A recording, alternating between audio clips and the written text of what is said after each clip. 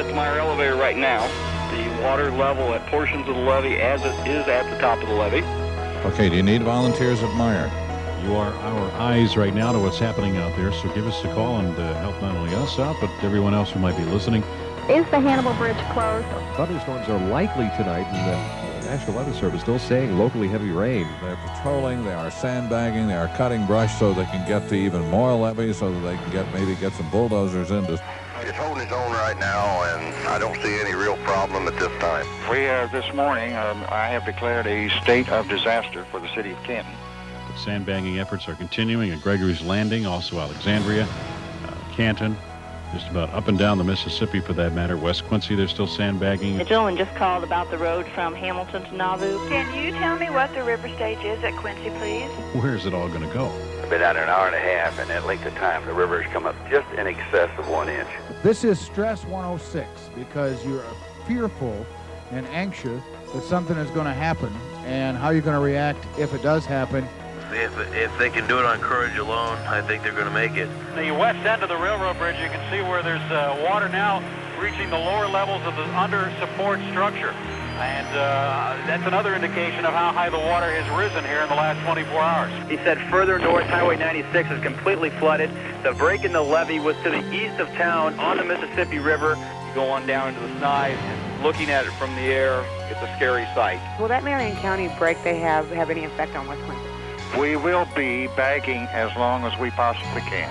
Well, right now we've been running our equipment into the ground, so we need some mechanics. We wanted to tell you that the only thing that's going to shut this operation down tonight is the lack of people to fill up sandbags. Right now I just got information that we're going to add another 600 soldiers late tonight, early tomorrow morning, which will drive up the totals of Army and Air National Guardsmen operating in the Quincy area to approximately 2,000 soldiers and airmen.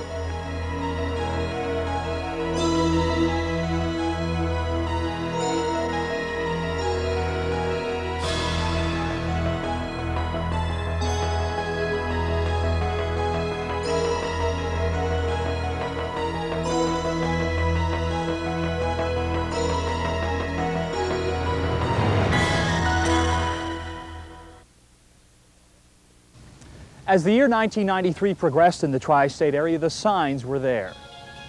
A damp winter followed by a wet spring, and as spring turned into summer, a Mississippi River already at bank full, unwilling to start its usual summer drop until the rains ended. But the rain didn't stop as the summer of 1993 began. Instead, showers continued to douse the tri-state area, and ominously, Mississippi River tributaries to the north continued to fill to bank full as storm after storm rolled through the Midwest. And then came a downpour, sounding the alarm bell that the great flood of 1993 was underway. Yes, Corey, that's right. In fact, the skies opened on the night of June 30th, and Quincy recorded 5 to 6 inches of rain, and even larger amounts fell to the north.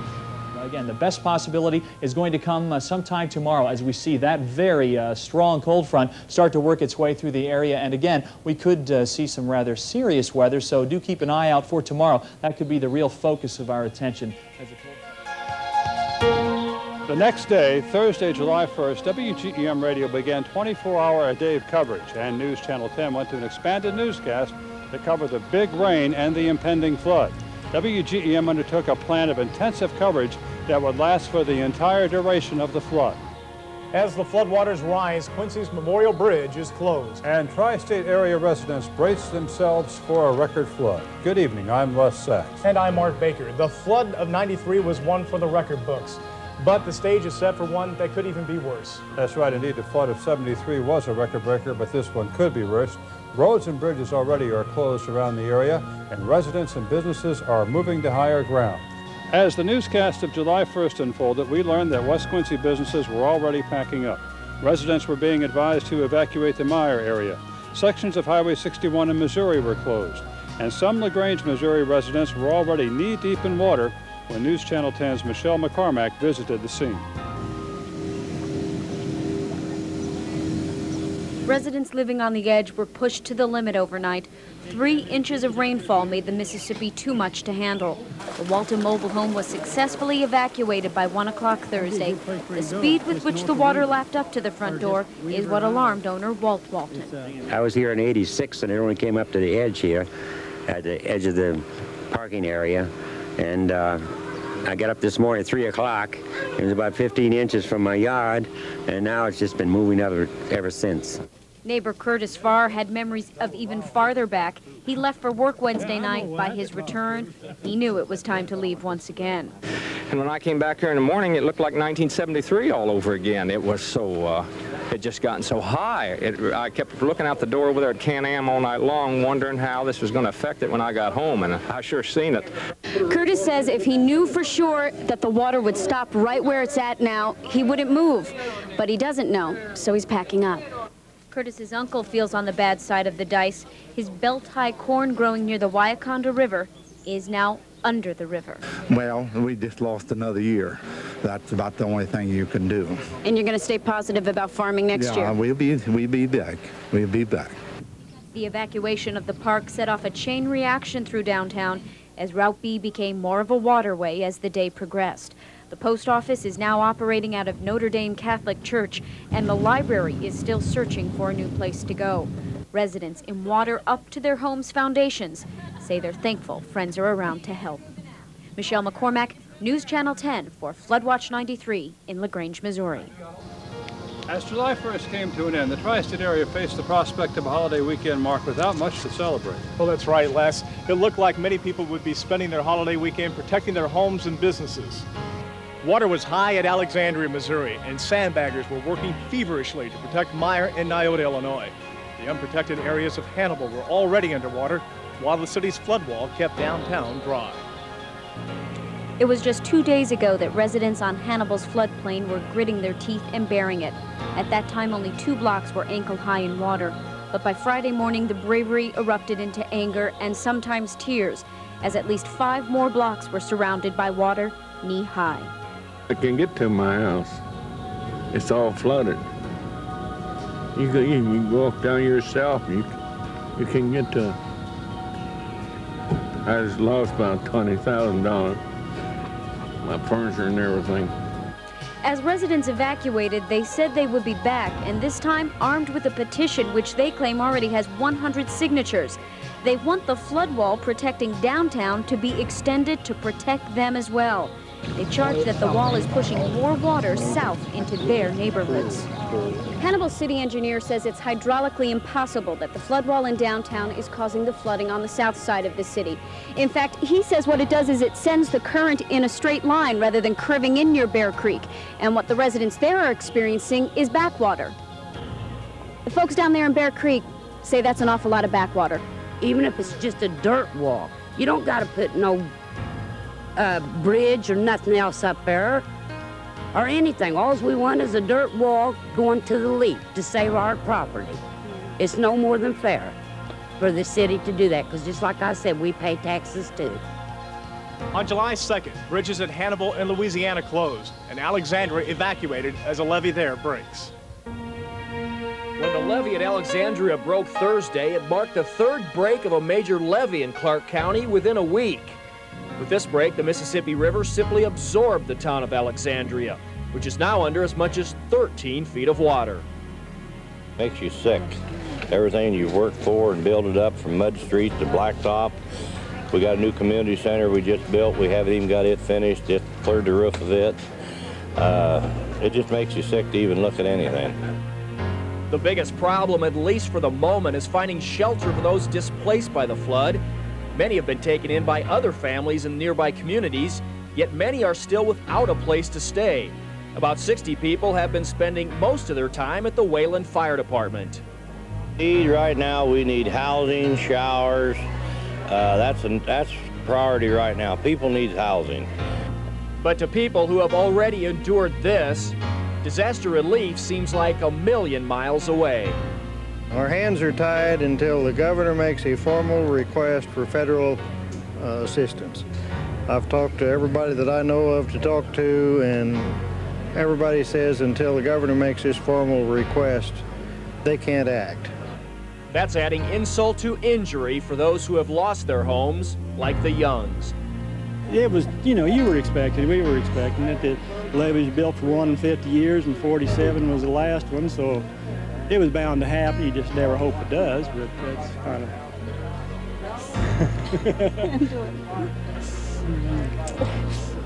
I hope we get back. Yeah. That's all I can hope. Those who have seen this destruction firsthand say they still can't believe it. This is the north side of Alexandria, one of the spots where the levee gave way. And as you can see behind me, water continues to rush into town at an incredible rate. In fact, those taking boats have to cross 6 miles of 10-foot or higher water just to get to Alexandria. Tony Shaw, News Channel 10, Alexandria, Missouri. 6,000 acres of farmland near Gregory Landing went underwater when a secondary levee broke. But all the other levees were holding as July 4th drew to a close. On July 5th, another bridge spanning over the Mississippi was closed due to rising water. Along with the closing of the bridge at Keokuk, most of Pontusic, Illinois was now underwater. But far to the south, in the now famous Sny Island Drainage District, the situation was described as not serious, even though Illinois Governor Jim Edgar had ordered 150 Illinois National Guard troops to New Canton to help out. This contingent would be the first of some 2,500 troops called in to help on the levees in Illinois. By July 7th, virtually all the levees in the area were at or approaching critical stages. At Durgins Creek near LaGrange, a secondary levee broke, flooding 4,000 acres. More National Guard troops arrived to help. The Red Cross opened disaster centers in Hannibal and LaGrange, and Governor Edgar requested emergency disaster declarations for 12 counties, including Adams, Hancock, and Pike. The river continued to swell, and Canton, Missouri residents got the call to move to higher ground. You just can't get out of it. 40 National Guards people have been called to Canton, Missouri, where a voluntary evacuation has been activated and sandbagging efforts have been stepped up. Waters are lapping very close to the top of the levee wall. I feel that we're in a dangerous position right now. If we can continue holding the water back on this north side, we just got to try to stay ahead of it. The levee wall here on the north side of Canton stands about 20 feet high. The idea is to take sandbags and wood and add at least 3 feet more and hold off the Mississippi River as long as possible. But should the worst happen, Missouri not only has access to state monies, but federal assistance as well. The information I've received, by Thursday, the federal paperwork would be done and the area would be declared a federal disaster area. By that, during the flood, we'll be able to get some federal equipment, some federal assistance, but it also means after the flood and to clean up and things like that, there will also be some programs available for residents who had to move out. There'll be those who lost things during the flood. The volunteers here are hedging Canton's bets, something officials with the Union District levee were doing until last night, when they pulled the engines from the pump station just south of LaGrange. Soon after, it did break. Yeah, up there it did. And the mighty Mississippi poured over the levee for several miles to Durgins Creek and into 4,000 acres of farmland. Some farmers were able to cut their wheat earlier this week, but the corn and soybean was lost. All 5 families living on the floodplain evacuated safely. And as the river moves closer to 61, residents just on the edge remain undaunted. It happened in '73, so it's just a time, one of those things that happens. Yeah. You just pick up and go on. Michelle McCormack, News Channel 10 in Lewis County, Missouri. To the north and across the river, concerns mount near Warsaw and along the Hunt Drainage District. By bulldozer and by manpower, workers continue to heighten the levee in central Illinois. In Meyer, members of the National Guard and prisoners from the Clayton Work Camp are using sandbags to raise the height of the levee. All day, the levee commissioner's been instructing us as to where the problem areas are. We've been instructing our soldiers. We have a combination basically from the 232nd Battalion, instructing them, and they're levering the high levels. We're taking sandbags about 2 or 3 high. Further north, the same story in the Hunt Drainage District, but here workers are using bulldozers to combat the rising water. Up till now, drainage officials have been most concerned about seepage and sand boils through the levee. But with the new crest predictions for later in the week, unless they raised the levee, they said the water would simply come up over the top. If we moved the berm up probably another 3 feet from what it was before, we feel pretty confident we can hold it in this area for as long as the rain doesn't keep going. In Warsaw, residents aren't beefing up a levee because there isn't one. The river has swelled over a quarter of a mile of land, reaching the lower portion of town. Homeowners are sandbagging around their homes, trying to keep the rising river out. Have you moved your stuff out of your house? No, we did all the neighbors last night, but so far we haven't moved ours. Are you going to just keep it in and try to barricade the water out? We're trying, yeah, we're hoping. And that hope rings out up and down the Mississippi, but some drainage officials say somewhere all this hard work may be all for naught. You know, it's a matter of wills of where it's going to break first. And hopefully, you know, it ain't here, but maybe down below or something like else. George Eversman, News Channel 10, West Central, Illinois. Water tops levees at Gregory Landing, forcing farmers to evacuate, and the river at Quincy reaches 29 feet, an all-time high. On July 8th, the city of Quincy is under a state of emergency. An unprecedented volunteer effort is underway at the Quincy University Stadium parking lot.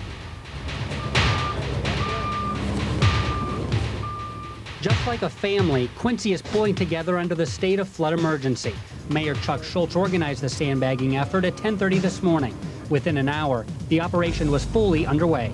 It's wonderful. It's just really heartwarming. What we have here are Boy Scouts and Girl Scouts and ball teams that got rained out today. We've got business executives, moms, working shoulder to shoulder, pulling together for the whole area, and it's great. Sand is coming in by the truckload. Its destination is West Quincy, Meyer, and other areas with weakened levees. But first, the sand needs to be bagged. For that, entire families have come to help. And a lot of people didn't know that the kids could help out a little bit, and that's what I said. Out here, there's no water. Parents are worried about the kids getting in the water, but there's no water here for them, so. And there again, there was a lot of parents that wanted to get involved and were afraid to have to pay for a babysitter. This way, everybody can chip in and help together. There's still time to join the effort. Officials say the sandbagging will continue at least through midnight. Friday, July 9th, the Fort Madison Bridge closes, and that evening, the levee at Meyer breaks.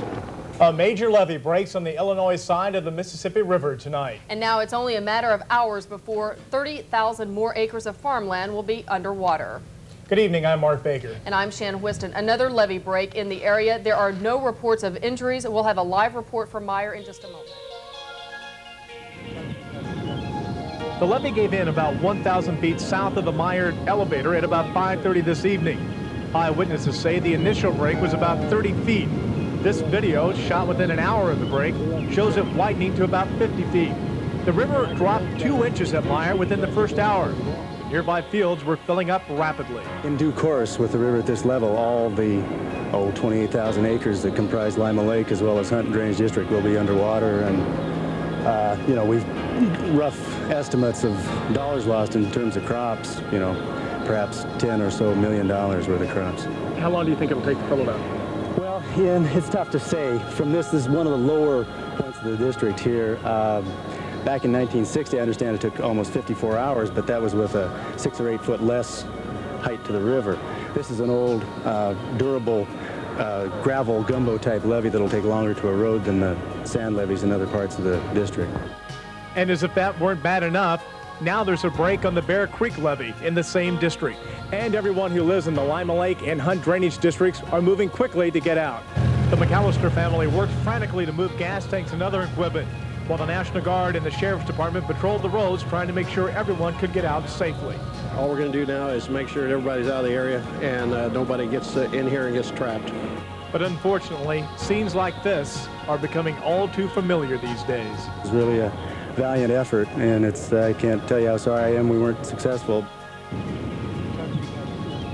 The weekend of July 10th, the Indian Grave Drainage District north of Quincy is in serious trouble, while the valiant fight to save Nyota is lost.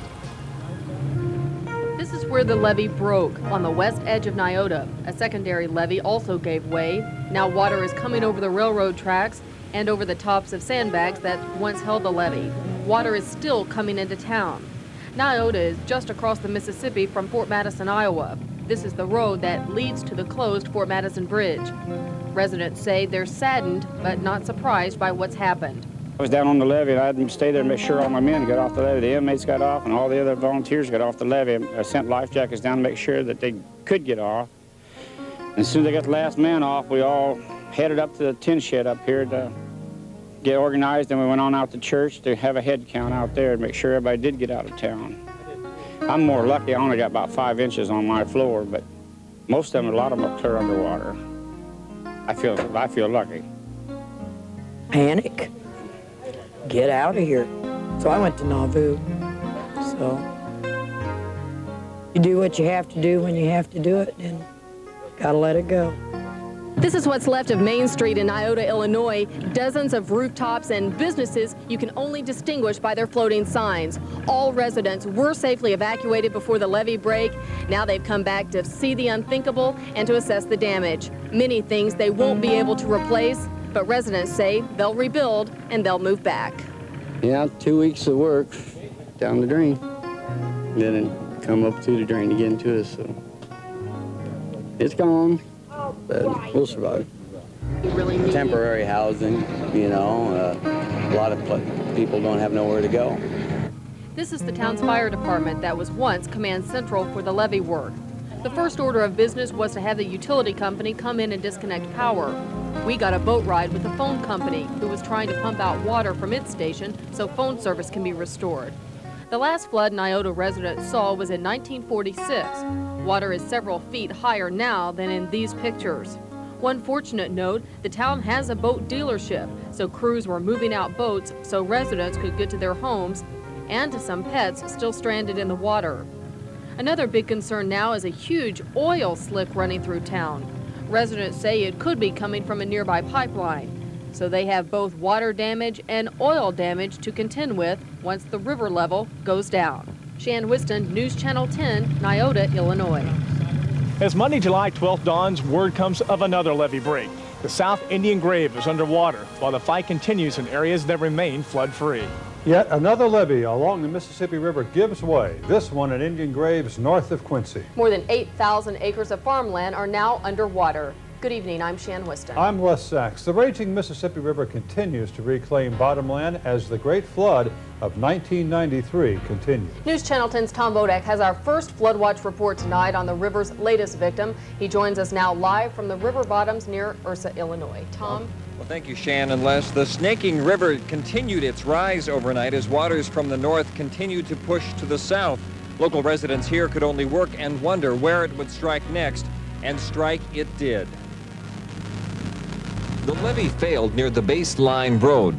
Thousands of gallons of murky Mississippi water pushed through the opening, which quickly grew to nearly a half-mile long. The waters consumed nearly 8,000 acres of prime farmland. High on the bluff overlooking the river valley, Carol Leiter's backyard became a main observation point. It's their livelihood. It's everyone's livelihood down here. This is how they, this is how they live. I mean, they need to make their money to survive, and right now, who knows? Who really knows? It's really a sad time for us. Really a sad time. Losing Lima Lake from my family, my own father's family, and then losing this from my husband's family, it's really hard. You wonder how much your kids will remember. I don't know. This one just celebrated her 6th birthday last week, and it's kind of like a real interesting birthday week. So, I don't know. It's just really, really hard. It's harder for my husband. It's, he's lived down here his entire life. Farther upriver, Mark Vonderhaar has spent the last few days building a levee around his house and outbuildings, although he's next to the bluff. He's worried. I've lived here since 1977, and this would be the first time for me for going through a flood. I don't see how these farmers can do this. I guess being raised with it might help them out a little bit, but these guys are under a lot more pressure than I'm under. I mean, they're losing their livelihood, and it's going to totally wipe them out.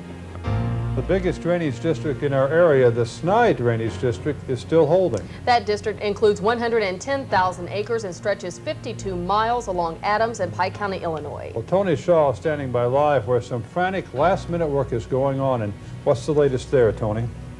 Shannon Les, as one farmer told me, if the Snye levee breaks loose, all hell will break loose. But volunteers and National Guardsmen are doing all they can to prevent that from happening. An aerial view shows that the levee along the Snye Drainage District is still doing its job. But the question everyone's asking is, how much longer can it hold? Joe Henninger lives in a trailer just 100 yards from the levee. You think you're going to be able to save all this land? We're hoping. Best I can say right now. Just working, praying, and trusting the Lord. The crest level here is expected to be around 32 feet by as early as tomorrow evening. Drainage officials know that's not enough time to sandbag, so they're bulldozing sand on top of the levee to increase its height by 2 feet. It's their last-ditch effort to save the district. We're taking an increased risk with this decision to thin the levee up, but the alternative is to let it go over the top, which is completely unacceptable. As you can see, water continues to seep through the sand. Now, this straw is being used to alleviate that problem. What it'll do is help anchor the sand in place and prevent it from eroding away. Or at least that's the hope. If this doesn't work, 40,000 acres of farmland and many homes will find themselves under as much as 12 feet of water. If a levee break in this area, not only would it affect the farmers in the area, but the town of Hull would be a disaster for the town of Hull. I don't know if it would ever recover and come back to be as nice a town as it is now. It'd really be tough. It affects everything. It affects the school districts. It affects the townships. It affects everything in the area. And my heart goes out to everybody in the areas that suffered these levee breaks already. I know it's a terrible thing, and we're just trying to avoid it here. Well, the switch to straw has been made in West Quincy, where sandbags are being used to hold down top levee plastic, straw now being used to stop seepage. News Channel 10's Nora Baldner is standing by live in West Quincy for an update, and she has more. Nora, what's happening there? Well, we've got a more stable situation than in the Sny Levee District, as you just saw Tony Shaw reporting. In fact, I can see only about 2 lone sandbaggers on the levee. Earlier this morning, they were applying it with the plastic down at the other end where the sandbaggers are now. Obviously, they think they've got the levee high enough. They're worried now about what's seeping through the bottom. The 4-wheelers will drop the straw off. Okay? All right. They want you just to fill in the wash. Have we got 4-wheelers coming? A handful of faithful levee workers started their day restructuring their attack on the West Quincy levee. It's now high enough to withstand the latest crest predictions, but the problem isn't on top anymore, it's on the bottom. We have water seeping through the sand, and as the water congregates and gets more volume, it starts a little erosions down our sand levee. Water has been eating away at the full height of the levee for weeks now, weakening the levee's ability to hold back a crest, let alone several more days of water pressure. Take it down the bulldozing track. We'll spread it out. Spreading straw is supposed to filter out the water, leaving the sand where it's needed most, on the levee. That would continue to dig deeper and deeper, would gradually work its way up the levee and then go over the top, and we can't have that. The West Quincy effort has been joined by Drainage District crews from all along the river. They say this could happen just as easily to them. It's mind-boggling, that's about all I can tell you. We've had high water back in my district before, but nothing like this. And Hare says it's the volunteer spirit that's holding the levee and the workers together. We have bonded together that I believe that we can hold that river out by holding hands, which we've done. As the 12th of July closes, the Burlington-Iowa Bridge shuts down, leaving the Quincy-Bayview Bridge as the only link between Illinois and Missouri along a vast stretch of river. But this time, too, national attention has started to focus on the Quincy area. This is NBC Nightly News with Tom Brokaw. Sitting in tonight is Brian Williams. Good evening. Fed by record rainfall and heading downstream now with a vengeance, the Mississippi River tonight continues its destructive path through the American Midwest, flowing over its banks and inundating entire communities.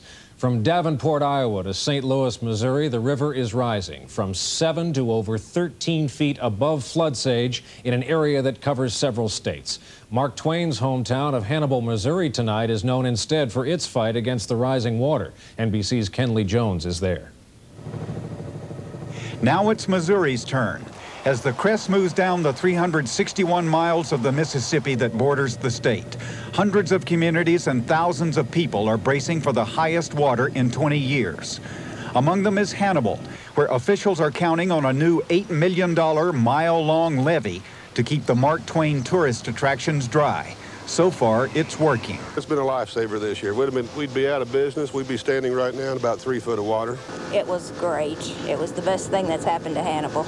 While most of downtown Hannibal is high and dry, low-lying areas not protected by the levee are underwater. About 50 homes have been evacuated in this low-income neighborhood, where few of the residents can afford flood insurance. Many are angry that the levee was not extended to keep the river out of their homes as well as business establishments. 77-year-old Raymond Newland says the city has its priorities backwards. They should have put it built to protect everybody, not just you. Tourists is what they're after.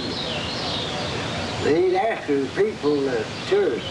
Hannibal's mayor says neither the city nor the federal government has the estimated $25 million it would cost to extend the levee. He's not sure it would be worth it anyway. The cost-benefit ratio of even the project that was constructed was borderline. Residents of flooded homes here may get some more bad news. The city will argue that they should not be permitted to use disaster relief funds to repair damaged houses on the floodplain, where Old Man River is bound to rise again. Kenley Jones, NBC News, Hannibal, Missouri. On the 13th, parts of Hull get the word to evacuate. And I told my husband, I'll stay till I see the first snake, and then I'm gone. Thelma Johnson and her husband held out as long as they could, but her children and grandchildren said it was now time to pack up and move out. It's time, I guess. I still don't think it'll break, but some of our things were, they could get damaged just from the dampness. Almost all of Thelma's 800 neighbors in Hull have moved their belongings to higher ground.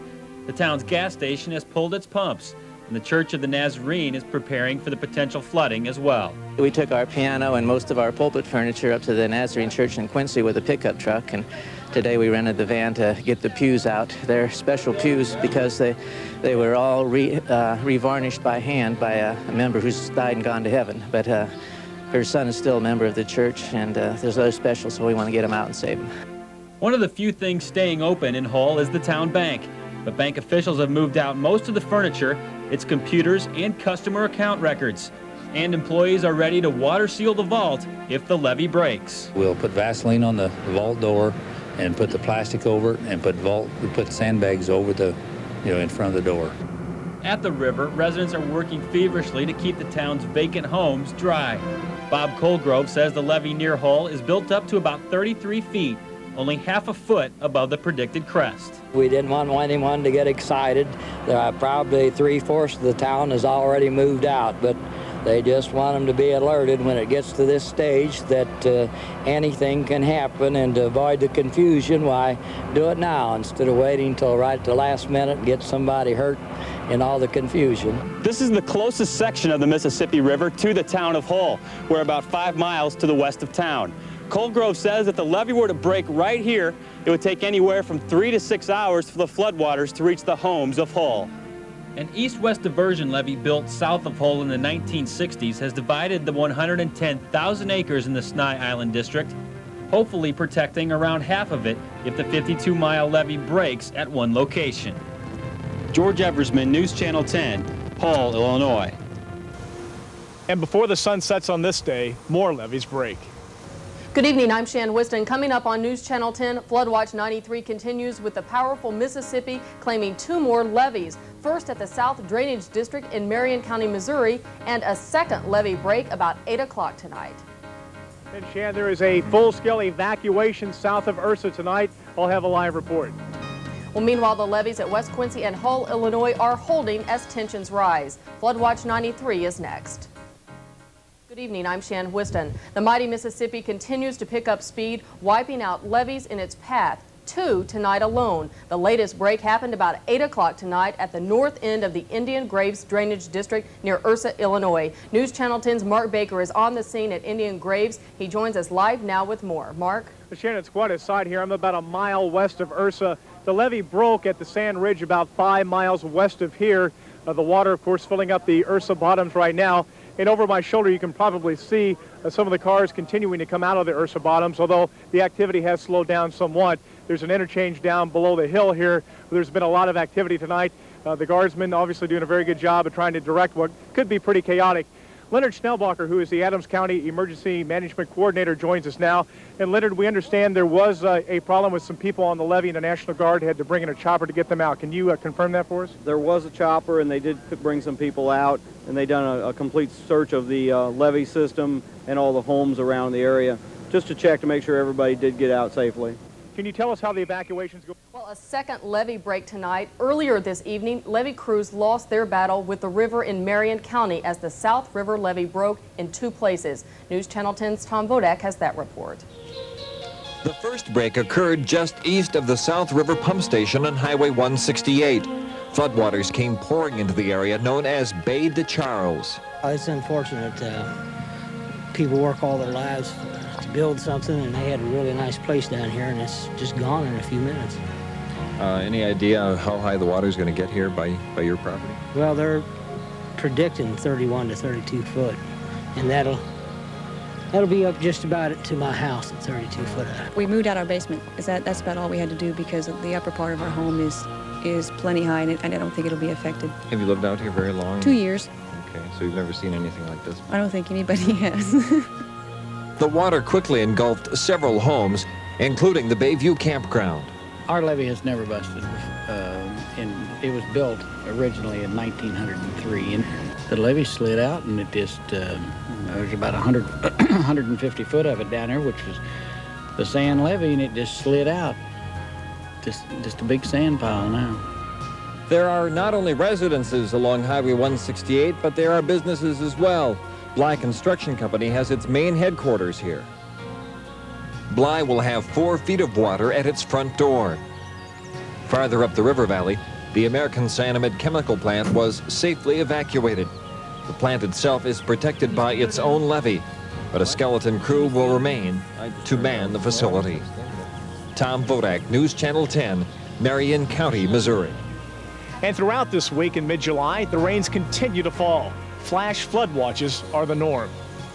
This is our situation. Radar-wise, the showers continue to move through the area. And as you mentioned, a flash flood watch is in effect for the same old spot, northern Missouri and extreme west central Illinois. You can see some rather light activity going on around the Quincy and Hannibal area. What we're really concerned with, though, is moving now into west central Missouri, and these storms are moving to the northeast, and they're rather vigorous. As you can see, they will probably be pushing into our area later tonight. On top of all that saturated ground, we couldn't find ourselves in a real flash flood situation. Don't want to alarm anyone. The week of July 13th progresses. The river is swollen at 31.5 feet.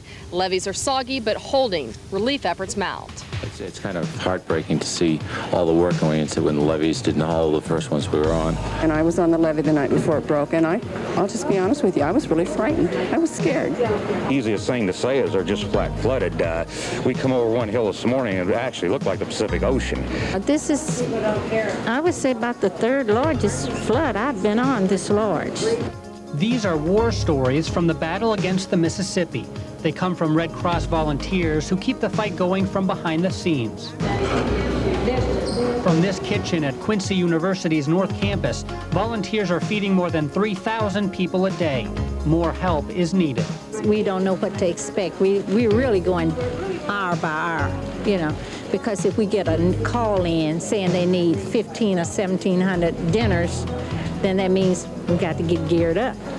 So we can always use volunteers. We will not turn any down. Food is everywhere, but the volunteers are not limited to the kitchen. While Donna Stork usually makes sandwiches, she has also delivered them. And I wanted to see if the people were really getting enough food and so forth. And a lot of the kids were just sitting, you know, and I kind of forced them to eat. I went over and I just handed this one kid a couple bananas, and I said, you really need this. You need this. You know, I think it does us all good to go and see where this is going. And there's a big need. To meet that need, about 40 IRVs, emergency response vehicles, have been sent to Quincy from all over the country. They deliver food and supplies. Volunteer Johnny Walker doesn't need an IRV. He uses a pickup truck to take supplies to troubled areas. Everything that the Red Cross is doing is very important. There's people that wouldn't be eating or anything else if it wasn't for the Red Cross. We're taking a lot of supplies in, but what some of the people don't see is we also help people get stuff out. We make a trip down, but we also make it back. And this vehicle's never empty when we come back either. If it seems like hard work, it is. But these volunteers keep coming back because the job offers much more than just war stories. It's just a good feeling. I don't really know how to put it. You know, it's just a good feeling to be able to help. It also makes you feel good, like that you are doing something worthwhile. We all like to do things that are worthwhile, make a difference. Sometimes it's just a matter of reaching out and shaking somebody's hand or putting your arm around someone and giving them a little bit of moral support along with a soda or a cold drink or a sandwich or a hot meal. And, you know, that's what makes it all worthwhile to me. Bob Siegel, News Channel 10, Quincy. July 16th starts as another day in the battle. More than 100,000 acres of land are underwater. News Channel 10 on this day starts at 6 p.m. newscast with a view of the flooding with the first broadcast live from a helicopter. News Channel 10's Tom Vodak is in an Army National Guard helicopter right now. He joins us live with this report from the air. Tom? Thank you, Cheyenne. We're in Army National Guard chopper number 492. They're with the 106th Aviation Battalion out of Chicago, Decatur, and Peoria, and we thank them immensely for giving us this opportunity. Right now, we are flying over the East Hannibal area. We can actually see Michelle McCormack and Rick Junkerman just down below us right now, but we are right over the Sny Levee District right now. We were up in the Horseshoe Bend area just a little bit ago, and the situation is this right now. They are doing some sandbagging along the levee, but they're basically loading the sandbags into boats and taking them out to areas where they are needed. The condition of the levee right now, as you can see, it's very soggy right now. There you see a boat in the water just taking some sandbags to the south as we are flying south along the Sny District levee just south of the city of Hannibal. There are no foot patrols out on the levee right now. We do have some workers out there, as we saw just a moment ago, working on the lawn up on top of the levee, but right now they do not want a whole lot of action on top of the levee. They do not want people walking up and down on it. We were up in the South Quincy Drainage District a little bit ago, and we did see some four-wheelers up along the top of the levee. The levee in the South Quincy Drainage District is in very good shape, but here is the situation down here. We've got these levees that are so waterlogged right now that they're just taking it an hour at a time, and things are holding right now. There are some trouble spots where they are still working, but again, the situation from up here that we can see, things are holding along the Sny Drainage District. We'll hopefully be able to check in with you again, Shan, Les, in just a moment, closer to the weather, and let you know what the situation is at that time. Reporting live from Chopper 492 of the Army National Guard about the Sny Levee District south of Hannibal, Tom Bodak, Floodwatch 93. On the night of the 16th, as the remaining levees looked as if they would hold for another day, tragedy strikes West Quincy. The break occurred about a half mile from the side of the Bayview Bridge that touches West Quincy. Our reports indicate eyewitnesses have told us here on the scene that it took from the point of this break to pour where the gas station used to be only about 5 minutes, which indicates that the water is moving very quickly. Witnesses have also told us who were working on the sand levee say that they saw multiple sand slides and boils on the levee about 2 hours before it actually broke, which was supposed to be 22 to 8. And if you could see behind me right here, okay, if we could have you move out of the way. Right.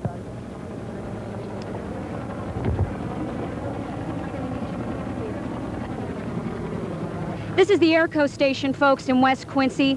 It has just ignited. It appears that the blaze originated at the back of these white storage tanks of some kind and now has progressed. It is now reaching the point of the Bayview Bridge, which lies in West Quincy, Missouri. For those of you who are just joining us, there's been a break a half mile from the Bayview Bridge in West Quincy, Missouri. That is a break in the West Quincy, Missouri levee. Water is spilling out over into West Quincy, and people understandably are being asked to evacuate the premises because of a fire that has erupted at the Airco storage station. Gentlemen, back behind the squad car now. Again, the Illinois Department of Transportation has confirmed that the break occurred a half mile north of the Bayview Bridge. We have no indication that there were workers working at the area which broke. In fact, our latest reports indicate that workers on the West Quincy levee were actually 7 miles north of here. Of course, we'll try and locate the proper authorities and find that out as soon as you can. The heat is really intense right now. It feels as hot as it was today at 12 noon on those levees. It is that intense. Smoke is billowing into the air. Obviously, you can see it. Now, this happened 3 minutes ago. This was 3 minutes ago, folks. And the current, which is obviously very strong, is carrying the fire with it with the same force that it was traveling with the water. We're being instructed to leave. Mr. House, you were up in the air and shot some compelling video of what occurred. Let's roll that video, and if you would, sir, explain to us, you've been through this before, but for those just joining us, explain to us your circumstances, what you saw, and let's take a look at that video if we can.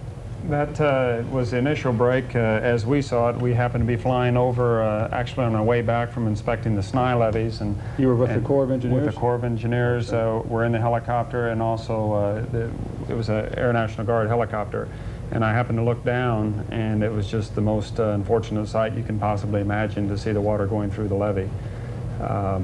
It's just, it's so difficult to describe, to see that quantity of water. And to know that the destruction is what is coming. It's, you know, it's just moments away from really.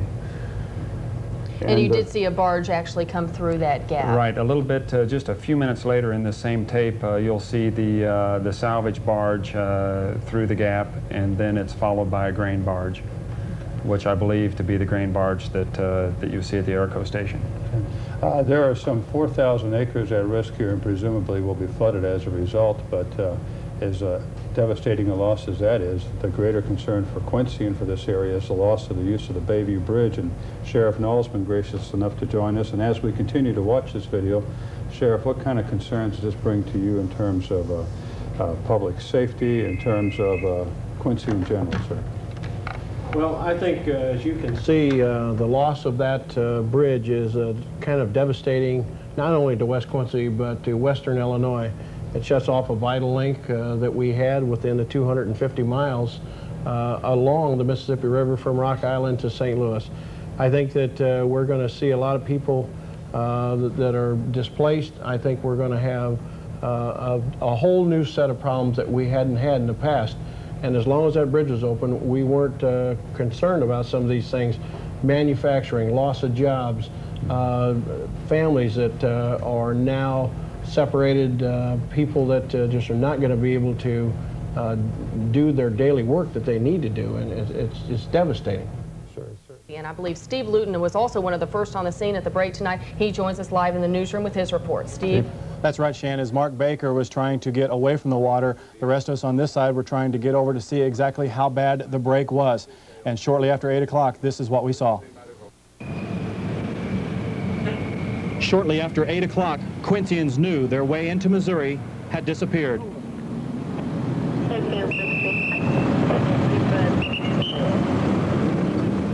All traffic on Quincy's Bayview Bridge was forced to stop when a levee just several hundred yards upstream of the bridge broke, and the fight to save all this land was over.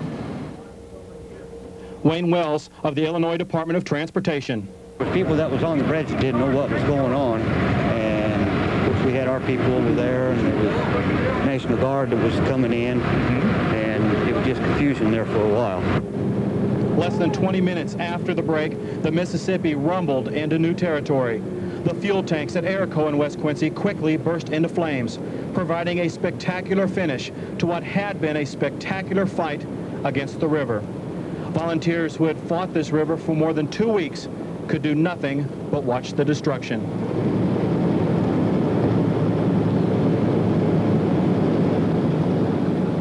We got out there and there no one was. We watched two barges break through, and then we just started backpedaling our way out, making sure nothing was breaking. What's it look like out there? A mess. Can't put your finger in it. How big? At least 100 yards. At least 100 yards across. But the rest of the levee seemed good. Were you there when it broke, sir? No, we got here right afterwards and went all the way out there with him. He's a photographer from a paper from New Mexico where we live, and just to make sure nobody else was out there because nobody had gone out when we got here. So that's what we did. The explosion occurred when you you got here? On the tanks? Yeah. No, that happened after we were here. We were way out there when that. Did you watch it happen? What caused the break in the levee? I have no idea. I mean, was it a barge? I mean, I have no idea. I mean, when we got here, there was one barge that was already coming through and one right up against the levee end. And then as we were out there, you could hear the trees crashing, and another barge came through, and then we started to get the hell out of there. When the water came through, very often it moves slowly, but this river is moving at a good clip. No, it wasn't moving slowly. Well, explain that to me. What happened when it broke? I wasn't here when it broke. We were here right after it, and it was definitely not moving slowly. I mean, it was pouring through. The thing's 100 yards wide at least. Water doesn't run slowly through. Where were you? Yeah. You were out on this lake right here? Yeah, we went out to the end when we first got here because nobody else was here. Well, there were some state people here, but frankly, we wanted the pictures, but we also wanted to make sure nobody else was there. Plus, we worked on it all day. Are you a volunteer? Yeah. Keith, what's your feeling about watching your work go down the drain? Well, I mean, there's no sense in complaining about something you can't control. Mother Nature did this. Not anybody else. There are people from the Quincy Street Department on the other side of the break, or on the other side of the water. Yes, they sent a bridge over there as soon as they sent a truck over there as soon as the break occurred.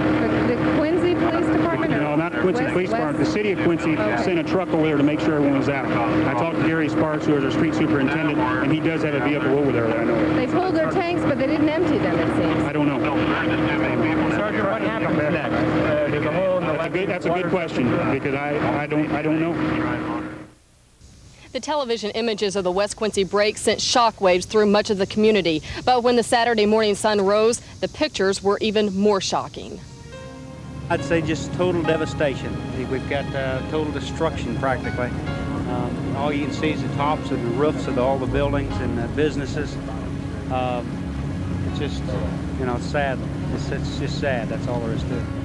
When the barges come through, it did a tremendous amount of damage. It looked like some of the buildings and, of course, the high wires and the depot area. We've got barges lodged against businesses. We got work barge lodged against part of the depot, and of course the tremendous amount of water damages and the current damage. Earlier when we were here, the current was probably coming through here at 25, maybe even 30 miles an hour at 10 o'clock this morning.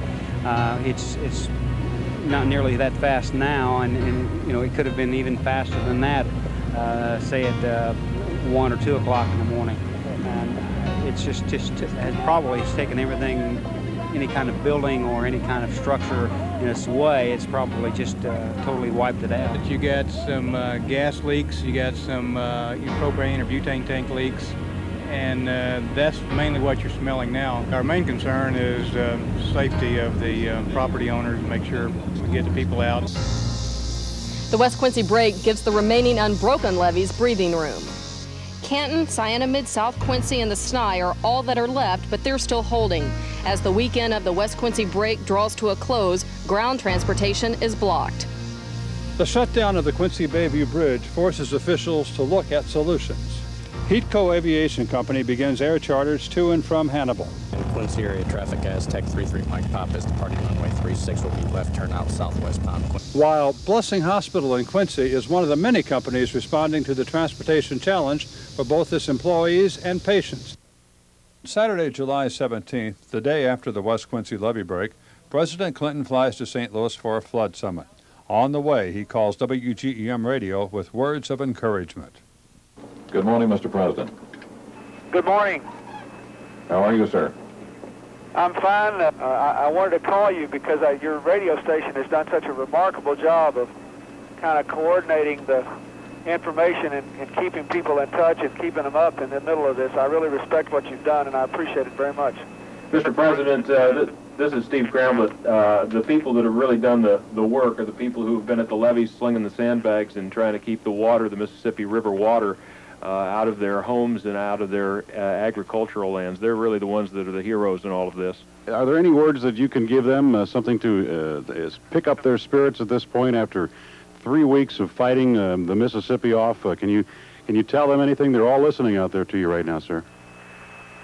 Well, first of all, let me say that I think, we may have a few more days of this, but I think in a few days it will be over.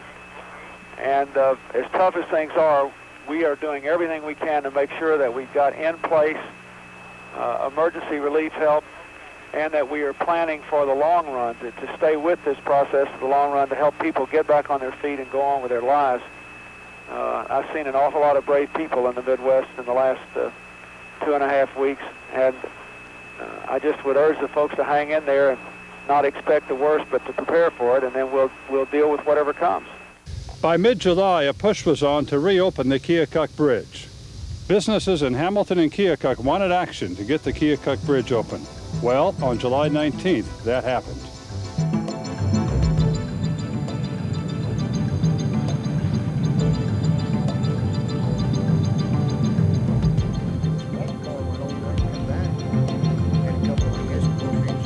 I've been waiting 2.5 hours, and I think it's pretty silly. They had the ribbon cutting ceremony at 3:30, and I called up the police, and they said, well, they're having the ribbon cutting ceremony, and it'll be right open. So I came down because I got a company truck, one here on this side and one on the other side, and I want to get them together, and now I'm still sitting. How about the fact that it is going to be open? Is that kind of a ray of sunlight and all of this? Well, of course, because then I only have about an hour to go to work instead of going through Burlington, which took me this morning 2 hours and 45 minutes, 130 some odd miles. So yeah, this is going to be a great help to go to work.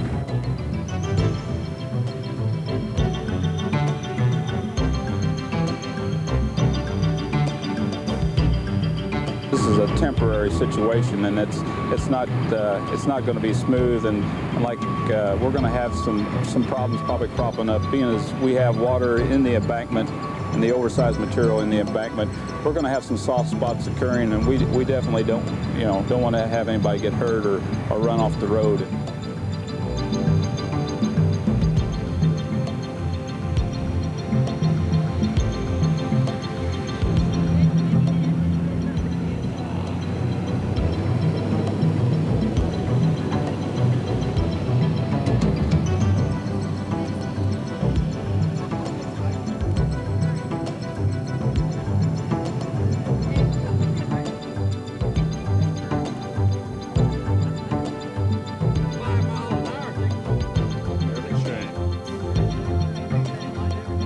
The Mississippi River continues to threaten as the week of July 19th progresses.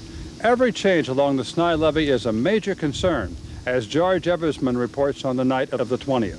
Come on, guys, give us 4 guys out here now. 4 bags over here.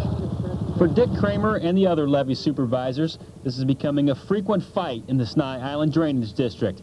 In the last 24 hours, 3 big boils in this 100-yard stretch north of Hull, Illinois. The boils have increased in the last 24 hours due to the river being so high so long. So that's probably something that might just get worse as the week goes on? It probably will. We'll just have to be on constant alerts for them. Kramer says boils like this one on the toe of the levee take little time at all to turn into a break, making constant patrol of the levee a must. A similar situation to the north near East Hannibal. Residents and workers with the Norfolk Southern Railroad are working round the clock combating seepage, a problem that could last for some time up and down this 52-mile levee, with the river still hovering around 30 feet. Yeah, you've got to monitor it all. You've got to monitor it all, and you've got to monitor it constantly. The boils especially. But that boils is not the only thing. You need to be watching other areas too, see how much seepage you got. And while everyone in the district anticipates the drop in the river, those days could be even a bigger test for this 52-mile levee. When the water's coming up, you have a raise in the middle of the stream, and when it goes down, it's just the opposite. You have a dip in the middle, and that puts pressure towards the outside of your levees. Dick, is there any way to keep these in check for 2 weeks, like you might have to face? Oh, there's probably a way if we just, are here when we need to be. We hope we can keep it in check. George Eversman, News Channel 10, the northern part of Pike County, Illinois. Life doesn't stop because of the flood. In fact, both people and companies they employ continue to adjust. This is what it looks like at West Quincy's Knapheide manufacturing plant, where 155 people worked before the flood of '93. With the West Quincy plant underwater, Knapheide is converting this old speed rack building on Quincy's north side into a production facility. Our plan is to have our service body line running next Monday. We got all our fixtures out, we have all our compressors, all our welders. So once we really get wired up here, we can move pretty quickly. And then after that, we'll go to our special body department, our platform department, and our side department. Some of the company's employees have been setting up the facility. Knapheide says orders are good, and soon all employees will be back to work. Got plenty of business. You know, we've lost a couple weeks here, and we're going to have a lot to do for a long time. Area business leaders say getting Knapheide back into production is crucial. Extremely happy to hear the news, and we have had several calls into the office from other industries who have been very concerned about what Knapheide would be doing and offering their assistance. The other point is it's jobs that are not lost or jobs that are not interrupted, and we certainly need to keep people working at this time because those payrolls are very important. Knapheide plans to have full-scale production online in 2 to 3 weeks. On July 22nd, startling news as an investigation is announced into the West Quincy levee break. A major investigation is underway tonight in the break in the West Quincy levee of last Friday night. Commissioners from the Fabius Drainage District go on record to say they believe the break may have been intentional. Good evening, I'm Shan Whiston. I'm Les Sachs. Law enforcement officials have been asked by the Fabius River Levee Commission to investigate the break in the West Quincy levee. The commission reported first to News Channel 10 today that the cause of the break is of a suspicious nature. Our Michelle McCormick was at the commission meeting earlier today and is standing by live in Taylor, Missouri with the latest in this development. Michelle? Les, July 16th was a disheartening day for West Quincyans. Today, insult to injury. A private meeting between commissioners of the Fabius River Drainage District ended with a call to law enforcement. The Marion County, Missouri and Adams County, Illinois Sheriff's Departments, along with the Quincy Police Department, will be investigating the possible sabotage of the levee, specifically the sighting of an unfamiliar man on the levee at the time of the break. Commissioners say they called the law in order to quell rumors and let levee workers know their efforts were not in vain. I feel it will be if this levee gave way of its own effort. We would almost have to say it's the Lord's will and the Lord's will also, but if it has been caused by something other than natural occurrence, I believe that the whole community who has pitched in so valiantly to help in this levee fighting can feel that we were not defeated, but just it went another way. Now, obviously, because the tangible evidence has been washed away, investigators will have to gather all the circumstantial evidence that they can. Marion County Sheriff Dan Campbell says in the past, in other cases, that's been enough to bring a suspect in. But he also said he's never had to investigate a levee sabotage before. And also to update you on a story I reported at 5 o'clock, a possible boater trying to sabotage the levee at Clarksville near Lock 24. Missouri Water Patrol officers remain on the scene. They now have a boat description and boat numbers. We'll keep you posted on these both very important stories. Back to you. Okay, thank you very much for the update, Michelle. As the Mississippi swells, its tributaries back up, causing problems throughout the area.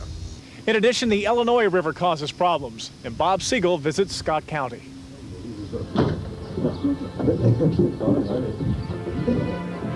80 miles east of the Mississippi River, the Pollocks aren't taking any chances.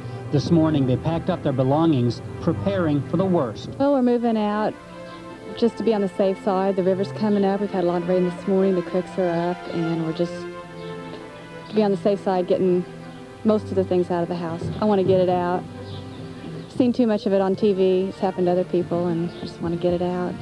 The Pollocks aren't battling the Mississippi. Their worries lie with the Illinois River. Its banks are scattered with sandbags, visible from the Pollocks' front door. Things in right now compared to the Quincy area, I know it's hard to compare with the levee break that they've had, but right now we're at the onset of what they started out with. The water's coming to the top of our levees. We're bagging. We've had dozers on the levees. We're pushing dirt up, and the water's just gradually working its way to the top of our bags. Flooding is threatening most of Scott County. Movastar Creek lies on the north side of the county, Walnut Creek on the south, and to the west, the Illinois River. All of them are dangerously close to topping their levees. Rick, you got a copy over? Even while packing, Julie Pollock keeps in touch with her husband. He's helping to reinforce the Scott County levee. It protects 13,000 acres of farmland. The Pollocks aren't the only ones moving out. These hogs are going to head to market tomorrow. They're about 30 pounds lighter than they should be. Still, 500 of these hogs will go so the Pollocks can cut their losses. Rick Pollock says things could get much worse. I'm trying to stay upbeat about the whole thing, but it's pretty discouraging to look around you right now. We'll pretty much lose this hog facility right here, at least temporarily. All the buildings and the feeders and whatnot, we just won't be able to, the logistics aren't there to move them out. 15 trucks of sandbags came to Winchester yesterday from Quincy, but now it seems the rivers and creeks in Scott County are in Mother Nature's hands. 2 more inches of rain this morning just makes the moving go a little faster. Bob Siegel, News Channel 10, Winchester, Illinois. The flooding is more than a story of high water. It's a tale of people working together in a common cause. It's a story repeated up and down the river in Nyota, Canton, Quincy. And as this week in the latter half of July winds down, a story that is being told on the levees of the Snai District. For the volunteers on the Snai, these would be the last frantic days of activity. Late in the morning on Sunday, July 25th, the north end of the Snai levee breaks. WGEM TV and radio sprang into action to keep viewers informed. Actually, at the Fall Creek observation point, it's the overlook right over Fall Creek, way up on a bluff. If you look behind me, that's where you can see the Mississippi River slowly moving in from the break. It looks slow from here. As I understand, I was listening to you earlier, you had some pretty dramatic video of the water coming in. This isn't as dramatic, but as you can see, it's going to fill that whole area. The water is coming in across all of that farmland. Just minutes ago, we were on the other side of the bluff down in Fall Creek. There's about 20 families down there that are trying to evacuate. They had big trucks out getting all of their furniture. It didn't look like they were too prepared for this. I just talked with Rodney Kinder, and he was helping his grandmother move out of the Fall Creek area, a row of about 20 homes down there. But again, you're looking at a shot from the Fall Creek overlook. That's up on the bluff, looking out at the farmland. You can see the water slowly moving in. It's advanced quite a bit since we got out here. I don't know if you can see the CIE, the band of white road. There's a car on it right now. I don't know what shot Todd has exactly, but there is a car driving. That's the CIE. That's how close the water is to the highway. Residents of Hull, Illinois, and National Guards have been preparing for weeks now to evacuate, but they were also getting used to revolving their day around sandbagging. This morning's reality was a bitter pill to swallow. The traffic was heavy for Hull, Illinois today. National Guardsmen had just returned with supplies, expecting to sandbag along the Snai levee for the 15th day. Now they're heading to Barry for a new assignment. Now, did you think the levee was going to break? It was pretty soggy. Yeah. It's pretty soggy. We held it as long as we could. Certainly longer than what it held on its own. We had some near misses, but we thought we could hold it out for the distance.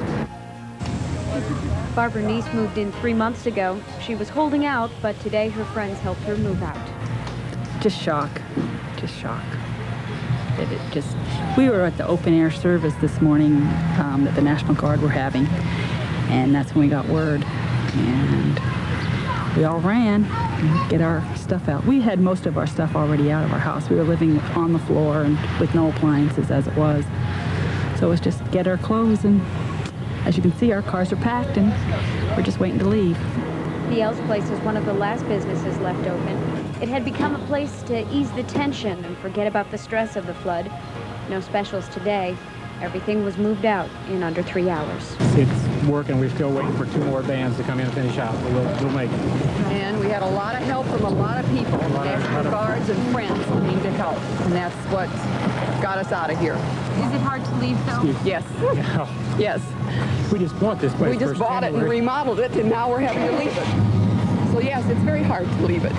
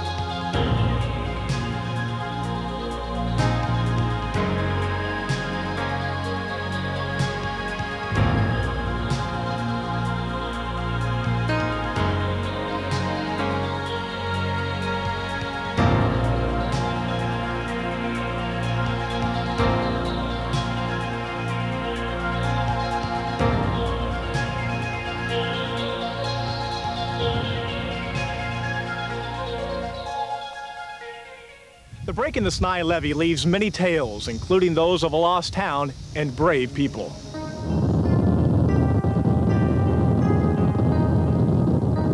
As water rushed into the Snai drainage district, people tried to rush out. Jay Camp and Ronnie Beating didn't make it out in time.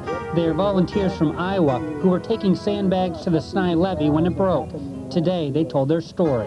I talked to Jay, and he said that needed some drivers for some more trucks. It was our shift change anyway, so I drove on out, had 2 guys with me. We picked up the 2 pickups and started out, and the water caught up with us about halfway out, and just worst was over. Jay, Ron, and their 3 co-workers are fine after the rescue by a National Guard helicopter. And how does Ron Beating feel about his 2-hour ordeal? Oh, we had a good time while it lasted. We enjoyed ourselves down here. Bob Siegel, News Channel 10, Kinderhook, Illinois. Good news on the 30th. The town that could, Canton, Missouri, can start returning to normal. Canton defeats the river. Coming or going, I tell you. Been quite an experience for everybody involved. For 3 long, uncertain weeks, this is the day that Willie and Liz White have been looking forward to. It's the day they can go home. The last few weeks have been awful hard, just the worry and the stress day to day, you know, not knowing if you're going to have a home. And I don't know why God has blessed us so much, but thank you. I'm glad I'm going home.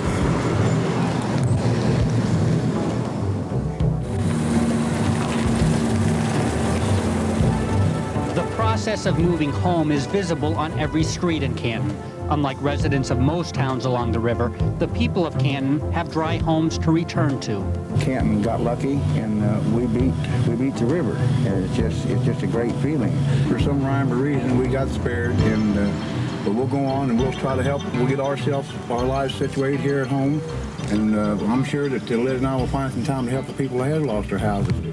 From their front porch, the Whites can see the Canton levee, the only levee still intact for 70 miles along the Missouri bank. If it had broke, floodwater would now be up to the Whites' roof. Now that that threat seems lessened, the Whites are looking forward. First thing I'm going to do is cook a good hot meal. And I don't know, just sit down. Just sit down and look around and feel safe and comfortable again. One couch and one bed at a time, the houses here in Canton are again becoming homes. There's a feeling of victory here, but more important, there's a sense that things are again returning to normal. Bob Siegel, News Channel 10 in Canton, Missouri. On August 1st, News Channel 10 takes a look at the Salvation Army efforts in Hannibal. The Salvation Army being one of the primary sources of aid during the flood. The warehouse is almost hidden in the south side of Hannibal, but those in need always find their way to the front door. The Salvation Army sends no one away and offers clothing, furniture, food, and cleaning supplies. But their help goes beyond tangible items. We spiritually counsel them, we be with them to encourage them, let them know we care, and we want to be with them. While the Salvation Army is happy that their warehouse is full and they're serving almost 60 families a day, they still need more items and especially more volunteers. We've had a lot of volunteers, but we continue to need them. As you can see, we occupy about 35,000 square feet here, so it takes a lot of volunteers, and we're still putting a plea out for people, if they have the time, and please come down and help us. And although it is hard work, volunteers get satisfaction as well. Lots of little kids come in, and it's exciting to watch their face light up when you give them that special toy that they didn't have anymore. Pat McReynolds, News Channel 10, Hannibal. Cooper Industries in Quincy thanks the thousands of sandbaggers who pitched in to save the company from the flood. I don't know, it's really something. It's sad. August progresses and the effects of the flood are starting to be seen. Nyota, one of the first hit, starts to clean up. Splashing water breaks the silence that would normally be a peaceful riverbank. Public works officials and volunteers are working around the clock to keep the standing water at the same level as the river. This pump alone throws out 28 gallons per second, and man-made holes in secondary levees increase the dropping water level. The increased effort allowed workers to make much-needed repairs to Highway 9, and they may have some good news on its reopening. The proposed date to have it open would be tomorrow night, Thursday night, possibly sooner. I'm not going to quote because that's just the information that was given to me. Public Works officials are optimistic that Highway 9 will open soon, but as the water begins to disappear, we begin to see exactly how much damage was suffered in Nyota. I'm not going to move back here. For fear that it might flood again? Well, yeah. Alton Scott has lived in Nyota for 28 years. His house is still partially underwater, but today his mind is on other things. He wasn't able to take his pigeon Radar with him, but feeds it in the yard every day. Today, he can't find it and is afraid it and his house may be lost. And although the water is dropping rapidly in Nyota, the new sites of water damage may be just as frightening. Pat McReynolds, News Channel 10, Nyota. Alexandria, Missouri, next sees the devastating effects of the flooding. Words alone can hardly describe the destruction and pain left in the wake of the century's worst flooding. It's something that's hard to imagine unless you see it yourself. Residents of Alexandria are still shaking their heads. They've now begun the long and heart-wrenching process of cleaning up. The town, a maze of broken glass and broken dreams. I've only lived down here 2.5 years. My trailer was new, all my furniture was new. My children, of course, lost everything they had, and my youngest one is having a really hard time dealing with it. Townspeople gather at the local Texaco service station to share a few laughs, a chance, at least for a while, to forget about reality. You know, and we do joke about it, because if you didn't, you cry all the time. And if you thought things couldn't get any worse, hold on. The devastation left behind by this flooding has more than a few people wondering if the town of Alexandria will or even can be rebuilt. Is this a town that may cease to exist after all this? I hate to say it right out front, but yes, that's a possibility because we haven't determined yet at what level they will be able to rebuild. In looking at the floodplain map, it's set at about 483 feet above sea level. According to the federal rules that I've been able to get a hold of, they should be at 501. That's a 19-foot increase, which means you'd have to build your structures 19 feet in the air. Waters says he hopes to convince legislators to change the so-called 50% rule. But 50% rule or not, Mayor Bob Davis says the town will fight back. They say that we're going to have to build above a floodplain. Well, we've already got a floodplain here, and I don't see where we need it raised because it wasn't our neglect. It's poor engineers' neglect, the way I look at it, because they didn't build their levees up, and they never inspected them enough. So, no, people's going to rebuild. You're going to see the town. We've got people going to come in and help us, and we're strong. We've been here long enough. We'll bring her back. But for residents like Charlotte and Carl Davis, rebuilding will be a slow, painful process. I know the people that helped us and the people that stayed and tried to save it. They done everything they could. The recovery is expected to take months. Hull, Illinois, which hadn't seen a flood since the late 1800s, begins to dig out. Ivan Wharton is president of the State Bank of Hull. He's spending his Sunday the same way he spent the past few days, tearing off damaged drywall and cleaning up the place. I think we're coming along pretty good with it. You know, it's 3 or 4 more days, it'll look more like a bank. That's if the floodwater doesn't creep back into the bank. It's risen a foot in the past 2 days. Down the street, Oliver Friedline is trying to reopen his restaurant. Friedline is trying to save his insulation by drying it out, but he says what he really needs are building supplies, and that's where volunteers and the government can help. I think from my standpoint, what I need is building materials and any financial help that we can get to get the place back into business. Friedline says people might consider donating building supplies like drywall instead of food. And as far as the government's concerned, he says he's more than willing to supply the labor, but he says he needs some grant money, not loans, to get started. Loans would be fine if you weren't already financially badly in debt. I had borrowed money and used up all my money in rebuilding the place when I bought it in January and remodeled it, and to borrow more money is very difficult to pay it back. We're going to probably have a bigger debt load than the business will support. Wharton agrees. He says the future of this town depends largely on what the government will do. If you could tell me how FEMA and the flood insurance people was going to pay off, I could tell you how it would affect economically, I think. They say they're going to come through good, and if they do, I think the town will do fine, if, provided they don't condemn the whole thing. There's some talk some of the businesses could relocate along the bluff if FEMA would help us. We might be able to use existing sewer and water systems and relocate maybe a half mile to the north and east of here, and that maybe would be a better idea. If the government doesn't come through, Wharton says the community will have to rely on each other, trying to make the best of what the flood has left behind. Mark Baker, News Channel 10 in Hull, Illinois. The bridge at Louisiana, Missouri opened August 7th. By mid-September, the Hannibal and Quincy bridges remain closed, and nothing can be done until the floodwaters leave West Quincy and East Hannibal. After a brief respite, the rain returns in late August and early September. There's some concern over another rainy period. And as she has done in the past, Mother Nature taunts. The river rises again, delaying hope for a faster recovery.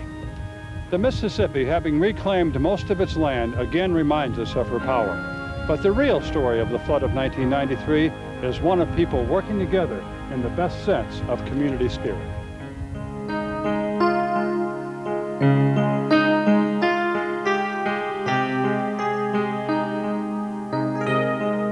There's good that comes out of all this bad. Yes, I just got off the levee, and we're very appreciative of the people filling the sandbags in the parking lots and all over. We look like ants trying to hold back a colossus. Hey, I have a four-wheel ATV. I'd just like to ask everybody in our church tomorrow morning, everybody dress in work clothes.